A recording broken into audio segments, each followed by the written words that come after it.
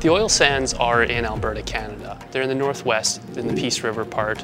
They're in the northeast, it's the big one, the Athabasca Oil Sands. And then just south of that, and around Bonnyville, is Cold Lake. In the oil sands, there's about 170 billion barrels of reserves. It's the second largest proven reserves in the world, next to Saudi Arabia. Oil sands is, it's very obvious. It's been around for a long time. People have seen it since the early explorer days. Even the native population used to use it for sealing their canoes.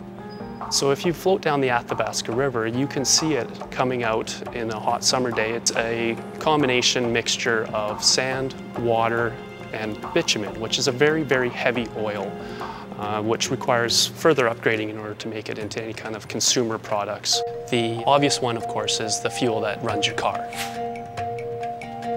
Bubble gum, toothpaste, cosmetics. It all starts right here in the oil sands.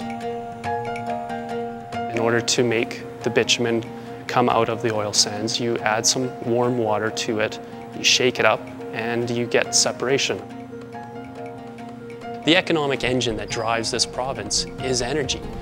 And with conventional oil and gas on the decline, oil sands is expected to fill in.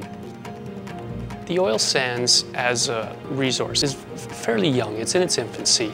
So we're working really diligently towards getting better at extracting this resource. When we first started, mining was the predominant technology for extraction. And with mining came the tailings ponds. Now, tailings ponds are the ugly eyesore that you see out there for the oil sands, but we are getting a lot better at them. When we first started mining, the life cycle of a tailings pond was thought to be in the neighborhood of 40 years.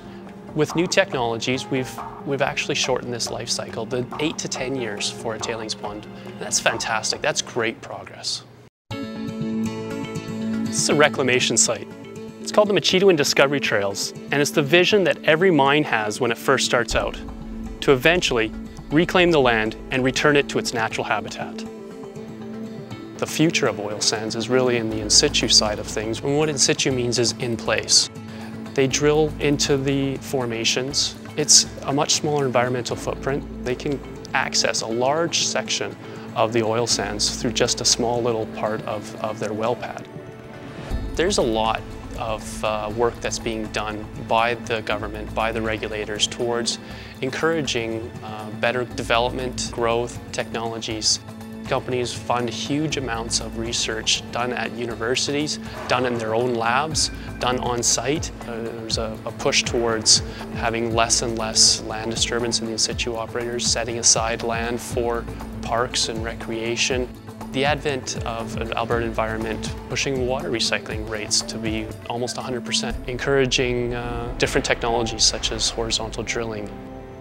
Alberta Energy put aside a large fund of $2 billion in carbon capture and sequestration program, capturing the CO2 coming out of an upgrader and injecting it for enhanced oil recovery.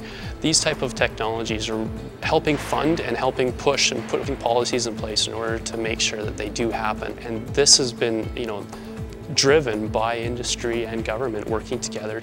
But it's just like any new thing. It takes time to develop. It takes time to discover what it is that works, what doesn't work, and what can you do to make it more efficient and better.